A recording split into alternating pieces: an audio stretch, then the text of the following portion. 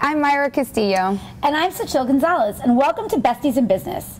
After meeting as coworkers at the Clio Awards way back when, we started our first business 11 years ago called Always a Bridesmaid, a wedding planning service for creative couples. And we had no idea what we were doing, and frankly, we were too afraid to ask for any help.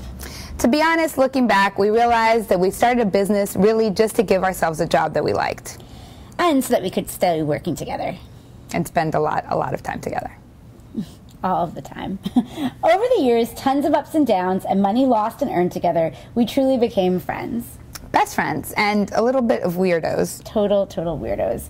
But it took us a lot longer to really embrace our roles as business owners. While we were excellent wedding planners, we weren't really running our business. It was more like it was running us. One year we were at over 40 weddings each. We knew that we needed to change not only our business, but the way that we thought about our business. So we rebranded to AAB Creates and launched our second company, Just About Married, which essentially spun out a service that we were offering, Day of Coordination, into its own separate business. It's like the dry bar, but for weddings.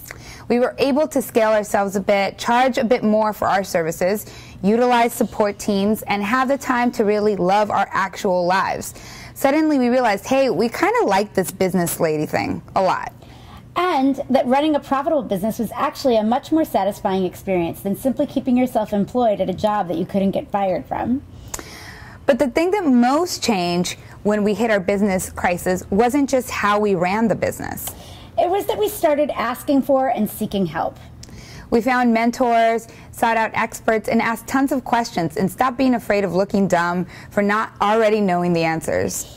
And it's in that spirit that we created Besties in Business. We wanted to make a space, be it virtual or physical, to learn from other business owners and experts and share your experiences.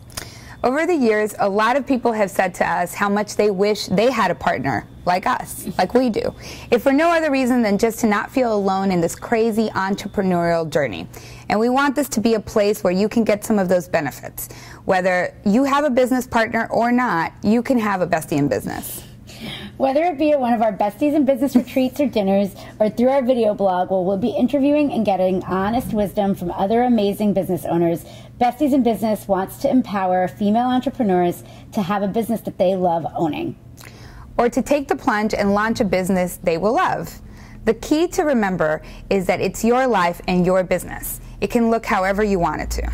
And it's all made so much easier when we don't go it alone.